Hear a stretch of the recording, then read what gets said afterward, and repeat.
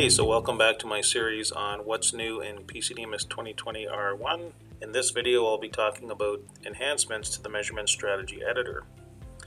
The first thing they've done is added a toolbar, so you can see it here.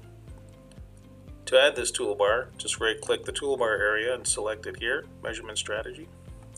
So the nice thing with this toolbar is it now has a drop down, so we don't have to open Measurement Strategy Editor to change our user groups. So we can just quickly switch to the different groups that we've saved, like 8-hit circle for example, or another one I was testing with, I just used my own name there.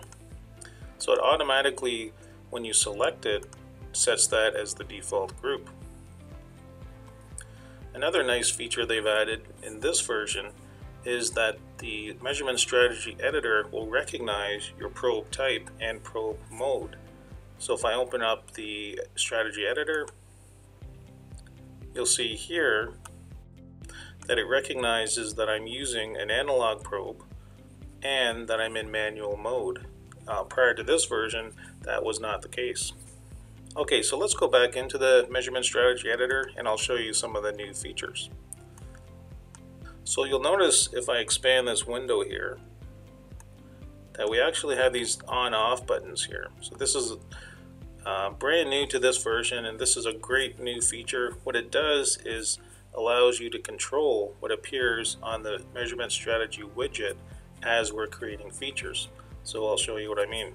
So let's close it for now and I'll just show you the normal way. Alright, so let's go just pick a circle using the factory default setting. When we do that, doing the quick feature, shift and click, and we open up the properties of that feature, the little gear there, you can see the only thing we have available to change at this point is number of hits and depth. So with the new enhancement to this widget, we can actually add to that list, like add avoidance moves, sample hits, things like that.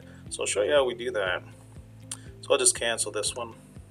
So let's go back into the Measurement Strategy Editor and we'll just focus on circles for now. So let's just go into the circle.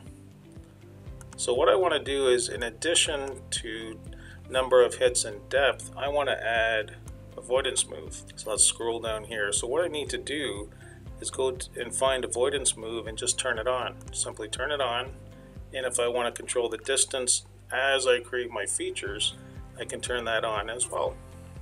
So let's save that as a group now, and we'll just call it demo 123. Click OK. And now that's added to the list. And the other nice thing is I don't necessarily need to set this group as the default at this point. I can just close this, save and close. And now from the drop down, I can just select it. And that will automatically set this as my default strategy.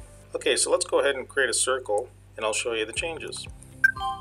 Okay, so now when we click the property gear right here, you can see I've added those two new fields, so I can change this on the fly. So I can disable that or just make it before only. I can change the distance, and that's all done on the fly.